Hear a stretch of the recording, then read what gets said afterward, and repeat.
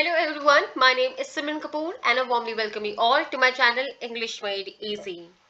Today we are going to talk about the 3 smart tips that will help you to speak English fluently. Just like a native speaker, just as you want to speak fluently. Alright, so these tips are a kind of something that you need to follow for a period of 15 to 20 days. It's not something overnight achievable dream, okay, or overnight success. You have to practice them for a couple of days, and these are super amazing. These are going to really help you to become a fluent English speaker. So please stay until the end of the video, watch the complete video because this is going to help you a lot. Now let's get started, and before I start, I would request you to please subscribe to the channel, hit the bell icon so that you do not miss out any of my latest upcoming videos. Alright, so the tip number 1 is narrate an incident. Okay, so what is it? It is that you have to narrate any incident of your life, of your day, either to yourself or to anybody with whom you can share that incident. Okay, that incident could be anything. It could be something that happened while shopping, something you talk about. Suppose you talk to a salesman in a shop and you argued with them, or something other.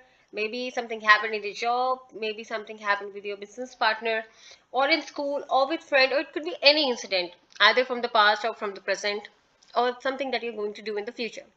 So you have to narrate that incident to yourself or to anybody else, if that's shareable, for a couple of 10 minutes every day. And that has to be in English completely, okay? And when you do this, this builds up so many good qualities in you, okay? Because you're doing it on a consistent basis for just 10 minutes, but these just 10 minutes are going to change the way you speak English, and these are going to change the way how fluent your English speaking it becomes. All right, so it builds up so many habits.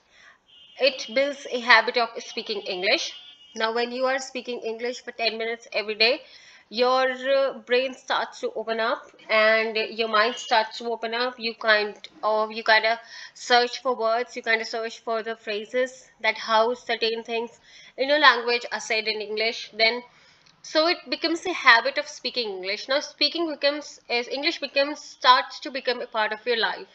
Then second thing is you're doing this thing every day, so it's going to increase your fluency.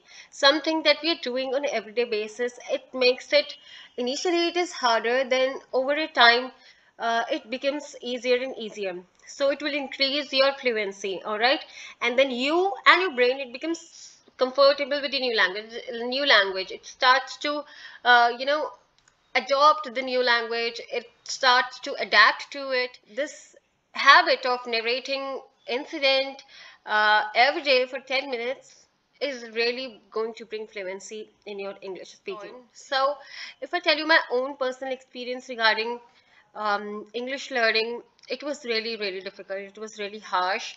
I tell you one incident of my life, and that was when I shifted from a very small, mediocre school to a very highly advanced school where competition was very high, and even the students in school, they knew how to do politics. So it was my exam, and I was new. Examination paper was all in English, and because the things were in English. So at the time of learning my subjects, I faced difficulty and I faced difficulty understanding the questions. So the same happened with me when I was in my examination. I couldn't understand a few of the questions. So I stood up and I asked my teacher, ma'am, can you please translate this in Hindi? Can you explain me this question in Hindi? And everybody in the whole class just turned around and gazed me, and I felt so terrible. I felt like crying at that time. It was disheartening for me. It really pinched my heart, and I thought like, oh, English is such a people have made it such an royal language that if you don't know it, you're considered like, oh my God, an alien. So it was really disappointing, and since then I started to work on improving my English, and you can see it today. I've been teaching English for quite long time over YouTube, and I want to help people around me. so that they don't face such situations like I have faced. Because really in India, it is considered a very, status symbol if you are speaking English. But for me, it's just mere language, and I think that the English learners as well as the people in India should consider it mere a language.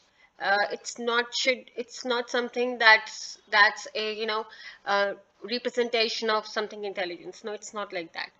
So let's move on. It's too much of the talk. Now, with this, let's move on to our tip number 2, and that is read English daily. Yes, it's going to help you a lot in increasing your fluency. How? Reading English helps you to know about the different types of English. Now, what these are different types of English?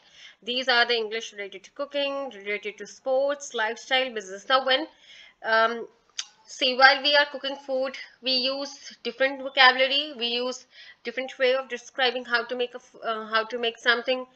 In the sports, you might notice that there are different vocabularies used in the sports, and there is completely different way of explaining how the players they play and how they swing their bat or something like that. And then related to lifestyle, it's very easy English that we conversate on a day-to-day basis. It's very easy. Then there's business English that again has different phrases and different vocabularies. So you need to read English of different types so that your brain it knows the knowledge of different kinds of English words and the phrases.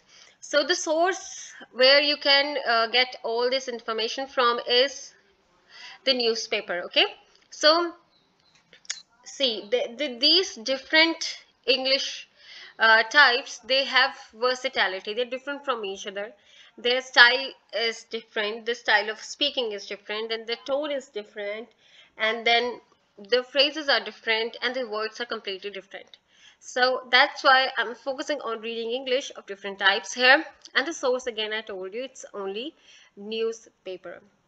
And like there are people on the YouTube I have seen, they say that everybody would recommend you to read from the newspaper. Now why? Because newspaper has different types of knowledge and information about the world, and in different genres. Like it would provide you the English related to sports, English related to lifestyle, related to business, related to politics. So you have a variety, everything available in just one source. And that's how it is so beneficial, it is so fruitful to use. So why go to other different places? Why search for different sources when there is only one source available, and that's also so cheap, just 5 rupees per paper. So go ahead and use it for your own benefit and increase your fluency levels. All right. Now, next is, and this is the most important one, be a self-translator. Now, what do I mean by be a self-translator? It means that you need to be yourself as a source of learning to speak English fluently. All right. So you must seek English around you. Watch the things around you. While talking to somebody, translate that in English in your mind. Okay. Translate the things yourself. Don't take help of the translators online. Okay, so when you translate yourself, your mind activates, your mind is given an exercise of translating from your mother tongue into English. And when you do this, you are kind of becoming more close and familiar to the English language, and that's how it brings the knowledge of the different things, and no, and the knowledge of the different words in English language. And when you know the words, when the situation arises, you would be able to speak them up.